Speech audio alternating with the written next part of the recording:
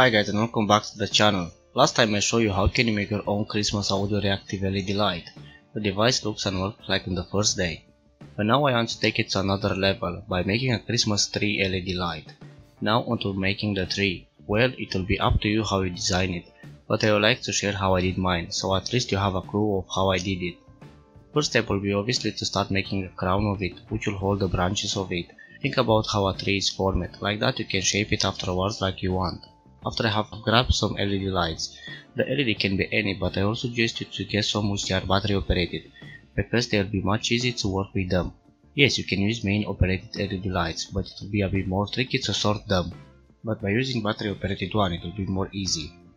After you get your type of LED, no matter the color, you will need a different type of wire, something else similar, some thinner wire as well using garden, and start snipping it to a decent length.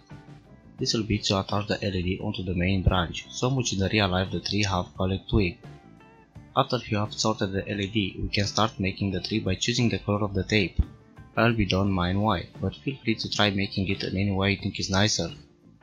Then after we got at least 20 LEDs done, we can start adding them to a pair of 2, 3, 4 or even more. It will be up to you to decide, depending on how small or big the tree you want to make.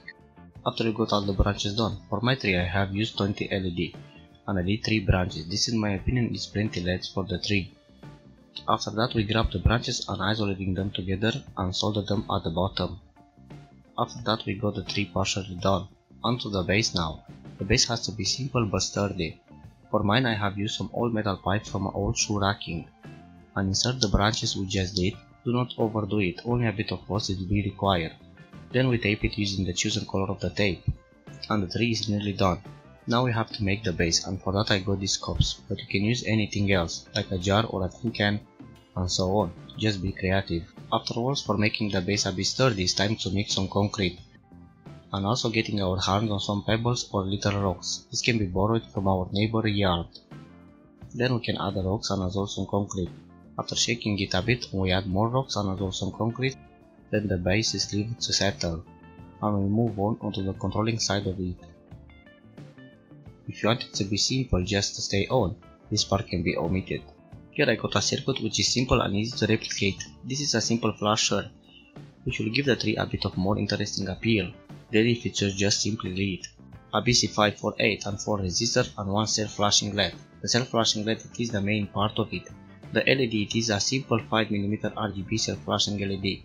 Now my tree are powered on 5 volts from a USB power bank, but it can be easily adapted on battery. Only the R1 has to be changed, and as well if you are planning to use it on battery, use at least 2 cells of 3 volts. After that I have designed the base for it, which can adapt this tree and as well it will be looking more interesting. The case was done using one to the design, and after printing it off I start making the tree by first soldering the circuit to them, and after filling the bottom side using hot glue.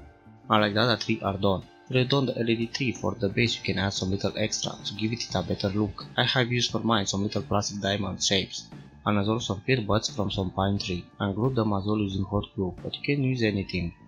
If you are planning to make the tree just using RGB self-flashing LED, if you are planning to use it as well only on battery, they don't need to be limited by a resistor because they take up to 3.4 volts.